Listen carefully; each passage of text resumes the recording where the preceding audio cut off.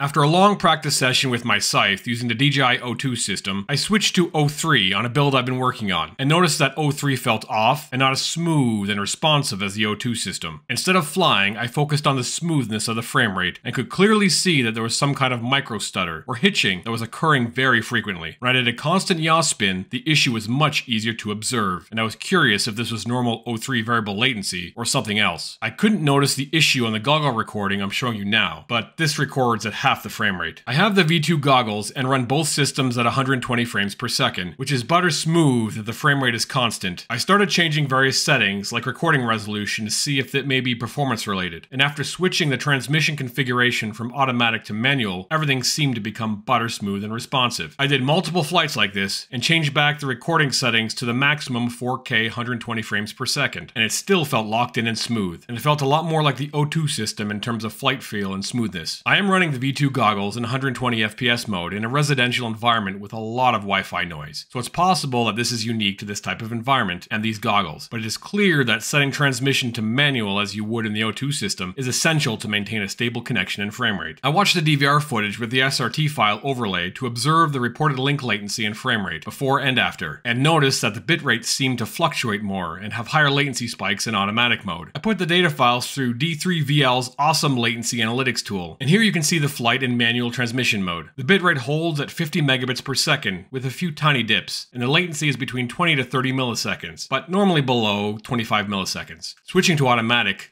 holy scrotum, that's a mess. The average latency jumps between 25 to 35 milliseconds, with some spikes above 40 milliseconds. The bitrate is all over the place as well. Since 120 frames per second has a frame-to-frame latency of 8 milliseconds, constantly delaying for multiple frames makes sense, since you have to with that type of abrupt deviation in latency. If you have the V2 goggles, you should switch transmission to manual, and avoid DJI's automatic rectal cancer mode. For the goggles 2 or Integra, I have no clue if you're affected, since it may be designed for the lower frame rate of these goggles, but it's definitely worth trying out.